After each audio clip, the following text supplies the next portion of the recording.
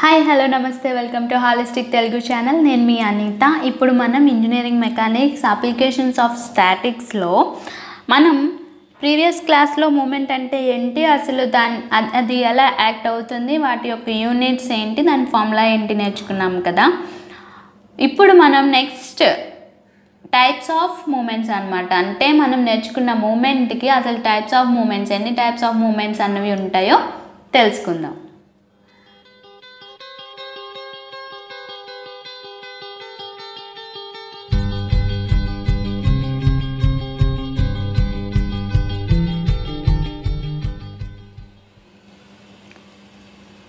So types of moments.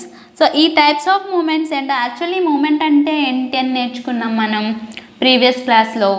ఒక force అన్నది act అవుతుంది బాడీ మీద. సో బాడీ మీద ఫోర్స్ కనుక యాక్ట్ అవుతున్నప్పుడు మనకి ఏంటి, ఒక టర్నింగ్ ఎఫెక్ట్ అన్నది ప్రొడ్యూస్ అవుతుంది. దాన్ని మనం మూమెంట్ అనేసి నేర్చుకున్నాం కదా. సో ఈ మూమెంట్స్ ఏంటంటే depending upon the direction of rotation. ఏంటండి, డిపెండింగ్ అపాన్ ద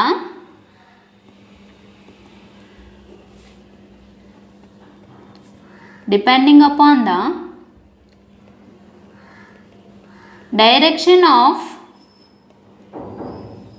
రొటేషన్ అన్నమాట.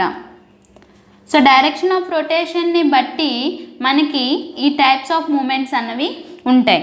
సో అవేంటంటే బేసిక్గా మనకి టూ టైప్స్. ఏంటండి, టూ టైప్స్. అందులో ఫస్ట్ వన్ ఏంటి, clock wise moment. Clock wise moment. So ఇది క్లాక్ వైజ్ అయింది అంటే నెక్స్ట్ సెకండ్ ఏమవుతుంది, యాంటీ క్లాక్ వైజ్ మూమెంట్.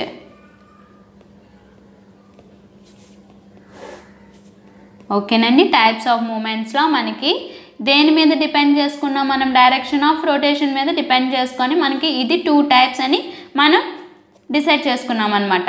అందులో ఫస్ట్ వన్ ఏంటంటే క్లాక్ వైజ్ మూమెంట్, అలాగే anti clock wise moment. So ఫస్ట్ది క్లాక్ వైజ్ మూమెంట్ అంటే ఏంటి.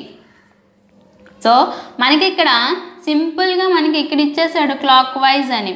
అంటే క్లాక్ ఎలా అయితే తిరుగుతుందో, ఏ డైరెక్షన్లో అయితే తిరుగుతుందో ఆ డైరెక్షన్లో కనుక మనకి రొటేషన్ అన్నది జరుగుతున్నట్టయితే అది క్లాక్ వైజ్ మూమెంట్. అలాగే క్లాక్ వైజ్కి రివర్స్లో కనుక జరుగుతున్నట్టయితే దాన్ని యాంటీ క్లాక్ వైజ్ మూమెంట్ అని అంటాం. చాలా సింపుల్. ఓకేనా. మనం వాచ్ ఏదైతే తిరుగుతుందంటే ఏ రొటేషన్లో అయితే తిరుగుతుందో, వాచ్ ఎలా తిరుగుతుంది, సో ఇలా తిరుగుతుంది కాబట్టి ఈ డైరెక్షన్లో కనుక మనకి రొటేషన్ జరుగుతున్నట్టయితే దాన్ని క్లాక్ వైజ్ అంటారు.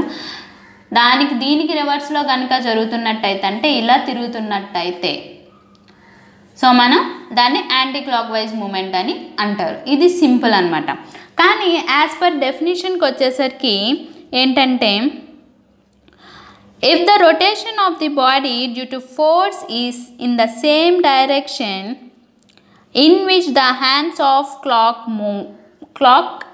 move, the movement is called clockwise movement. అంటే ఇప్పుడు ఓకే, సింపుల్గా మనం ఒక ఎగ్జాంపుల్ అనేది తీసుకుందాం. సో ఓకే, ఇది ఒక బాడీ. సో ఇది ఓ, ఇక్కడ ఫోర్స్ అన్నది యాక్ట్ అవుతుంది. Okay, perpendicular distance is L. ఇప్పుడు నేను దీనికి మూమెంట్ అన్నది ఫైండ్ అవుట్ చేయాలి. సో నాకు ఇక్కడ ఫోర్స్ అన్నది డౌన్వర్డ్ యాక్ట్ అవుతుంది, మూమెంట్ అన్నది కూడా ఇలా డౌన్వర్డ్ నుంచి స్టార్ట్ అవుతుంది. సో ఇలా అన్నది మనకి మూమెంట్ అన్నది స్టార్ట్ అవుతుంది అనమాట. అంటే మన క్లాక్ వైజ్ మూమెంటే కదండి. ఇది క్లాక్ ఎలా తిరుగుతుంది, ఇలాగే కదా తిరుగుతుంది. సో క్లాక్ వైజ్ మూమెంట్ కాబట్టి దీన్ని మనం క్లాక్ వైజ్ మూమెంట్ అంటారు. సో అలాగే యాంటీ క్లాక్ వైజ్కి వచ్చేసరికి సేమ్ నేను ఎగ్జాంపుల్ ఇక్కడ ఫోర్స్ అన్నది యాక్ట్ అవుతుంది same oh, and perpendicular distance is same L. ఓకేనా. సేమ్ పాయింట్ అంటే ఇదే బాడీ మీద మనకి ఫోర్స్ అన్నది అప్వర్డ్ యాక్ట్ అవుతున్నప్పుడు మనకి మూమెంట్ అన్నది ఇలా వస్తుంది. ఓకే, ఈ లైన్కి మూమెంట్ అన్నది ఇలా వస్తుందన్నమాట. ఇది anti clock wise moment. So ఇంకా మీకు ఇంకా కన్ఫ్యూజన్గా ఉంది అంటే ఒకటే గుర్తుపెట్టుకోండి, ఫోర్స్ యాక్ట్ అవుతున్న డైరెక్షన్ని బట్టి సేమ్ డైరెక్షన్లో మనకి రొటేషన్ అంటే మూమెంట్ అన్నది ఉంటుంది. ఫోర్స్ కనుక మనకి డౌన్వర్డ్ యాక్ట్ అయిందంటే, అంటే బాడీ మీద మనకి డౌన్వర్డ్ యాక్ట్ అయింది అంటే మనకి వచ్చే మూమెంట్ ఏంటండి? Clock wise moment. అలా కాకుండా బాడీ మీద ఫోర్స్ అన్నది అప్వర్డ్ కనుక యాక్ట్ అవుతున్నట్టయితే మనకి వచ్చేది యాంటీ క్లాక్ వైజ్ మూమెంట్. ఓకేనా? ఇలా కూడా మనం గుర్తుపెట్టుకోవచ్చు అనమాట టైప్స్ ఆఫ్ మూమెంట్స్లో. ఓకేనా? ఇదేంటి? Depending upon the direction of force, direction of rotation మనకి 2 టైప్స్, క్లాక్ వైజ్ మూమెంట్ అలాగే anti clock wise moment. So అర్థమైంది కదా ఫ్రెండ్స్? మనకి ఫోర్స్ డౌన్వర్డ్ కనుక యాక్ట్ అయితే మనకి మూమెంట్ అన్నది క్లాక్ వైజ్ మూమెంట్ వస్తుంది. ఫోర్స్ అదే మనం బాడీ మీద ఫోర్స్ అప్వర్డ్ డైరెక్షన్లో కనుక యాక్ట్ అవుతున్నట్టయితే మనకి యాంటీ క్లాక్ వైజ్ మూమెంట్ అన్నది వస్తుంది. ఇది సింపుల్గా ఇలా గుర్తుపెట్టుకోండి. ఓకేనా? నెక్స్ట్ మనకి లా ఆఫ్ మూమెంట్ అని ఒక చిన్న కాన్సెప్ట్ ఉందన్నమాట. సో ఏంటండి? Law of moments. సో ఈ లా ఆఫ్ మూమెంట్స్ అంటే సింపుల్ అండి.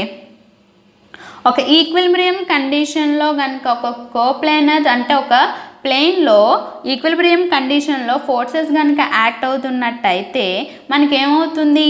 Some of the clock wise moment must be equal to some of anti clock wise moment about any point. మనం తీసుకున్న ప్లేన్లో మనకి ఇలా కనుక ఫోర్సెస్ యాక్ట్ అయితే, acting at a point be in equilibrium condition, the sum of clockwise movement must be equal to the sum of anti-clockwise movement about any point. ఓకేనా? So దాన్ని మనం ఇంకోలా కూడా రాసుకోవచ్చు. సో నేను ఫుల్గా రాసేస్తాను.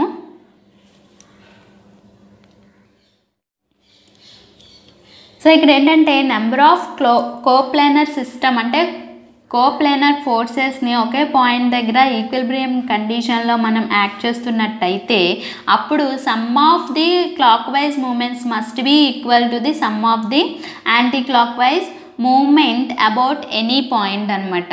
సో దాన్ని మనం ఏంటంటారంటే లా ఆఫ్ మూమెంట్ అంటారు. అంటే ఇక్కడికి వచ్చేసరికి the algebraic some of the moment of all the forces about any point in the plane is 0.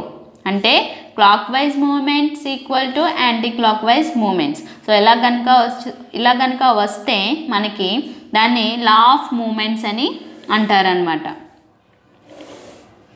So ఓకేనా ఫ్రెండ్స్? సో ఇది ఈ వీడియో కనుక నచ్చినట్టయితే లైక్ చేయండి, షేర్ చేయండి. అలాగే ఫస్ట్ టైం కనుక చూస్తున్నట్టయితే మన ఛానల్ని సబ్స్క్రైబ్ చేసుకోండి. Okay, thank you for watching.